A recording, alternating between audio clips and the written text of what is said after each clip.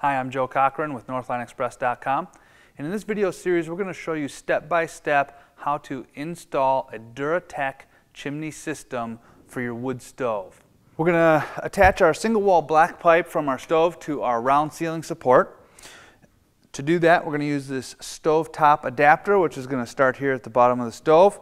We'll go into our telescoping length. This is a single wall telescoping length of pipe. It's adjustable from 40 inches, I think 44 inches to 68 inches in length. And then we'll still need another 2 feet of pipe there, so we'll use that piece in the installation. We're going to start from our round ceiling support. So we're going to jump up on the ladder, show you how to install the chimney adapter to your round ceiling support. Okay, so our chimney pipe adapter comes in two pieces. You've got the actual adapter itself and then the trim ring. The trim ring slides over.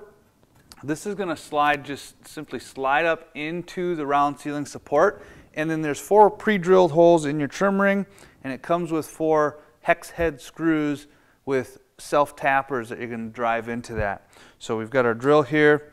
We're just going to get it ready.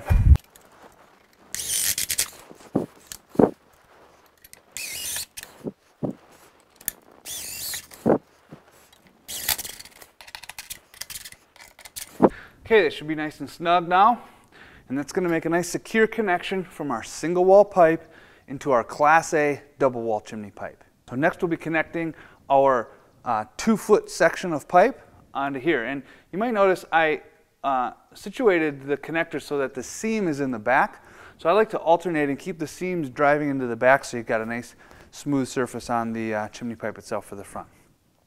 All right, so we're going to install the 24-inch piece of black pipe, and the key to remember is that these only go one way. The flow only goes one way on the pipe. So you've got the female end at the top, the male end at the bottom, and that allows for the seams to overlap. So if creosote were to build up in the inside of the pipe and drip down the pipe, it doesn't drip out and end up coming down the single wall pipe. It'll stay inside as long as your seams are correct. So just be sure to measure that. And now we've got some small screws that we're going to use to make the connection.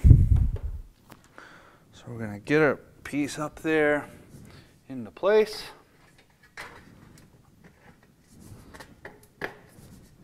Again, I'm aligning that seam in the pipe in the back. And you need to alternate them, but for the most part, you can just kind of guess what the first one.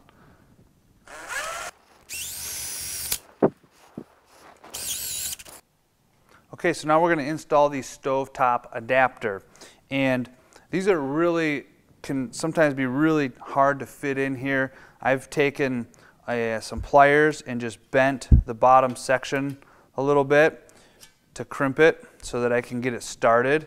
Once I get it started, I'll use my mallet to kind of tap it down into place. And again, we're using that seam on the back. So we'll start to fit that in.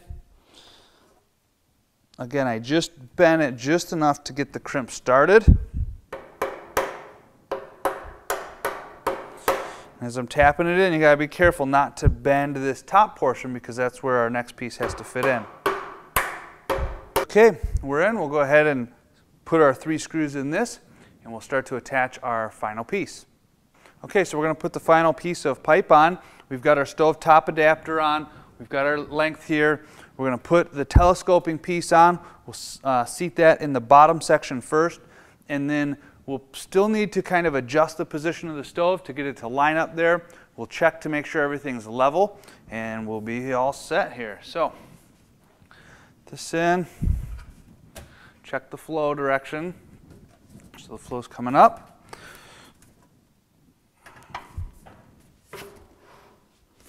That's set in nicely. And you can see we're pretty well lined up. So we'll climb up there and make sure that we're on mark. First we'll screw this in.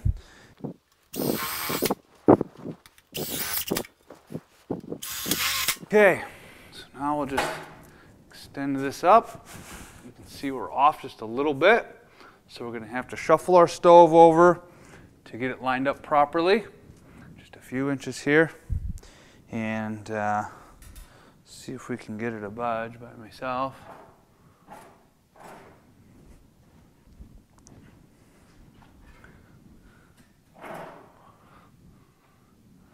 That's about on there.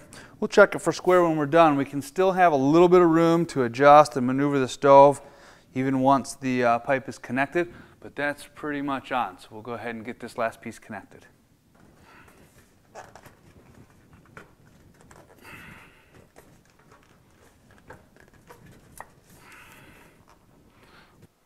Okay, so that completes our installation.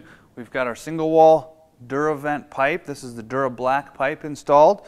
A few things to keep in mind. When we were installing the black pipe, we were handling it quite a bit. Oils from your fingers tend to get and mark the pipe up.